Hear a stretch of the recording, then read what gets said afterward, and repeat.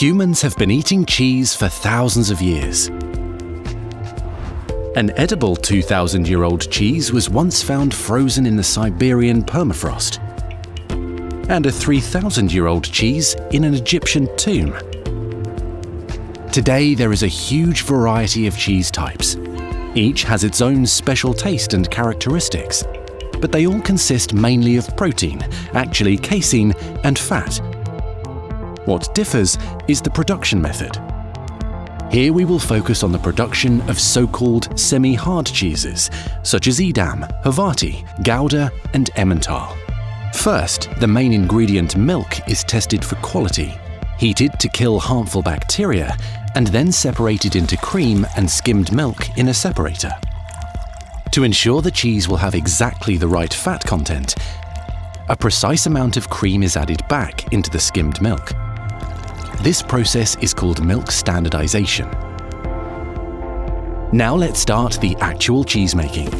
A vat, a special tank for making cheese, is filled with the pre-treated milk, and then starter culture and rennet are added. The starter culture, which contains non-harmful bacteria, gives the cheese its special aroma.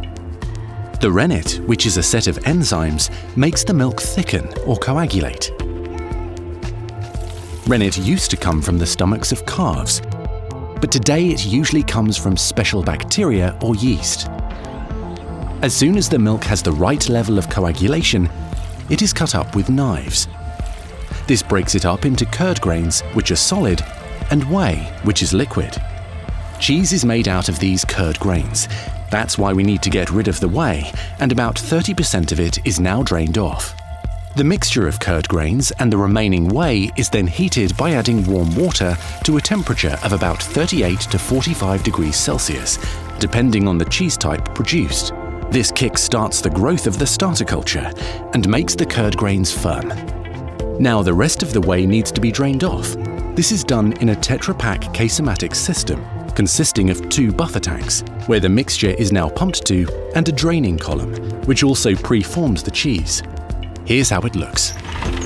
The mixture of curd grains and whey is fed from the buffer tank into the column from the top.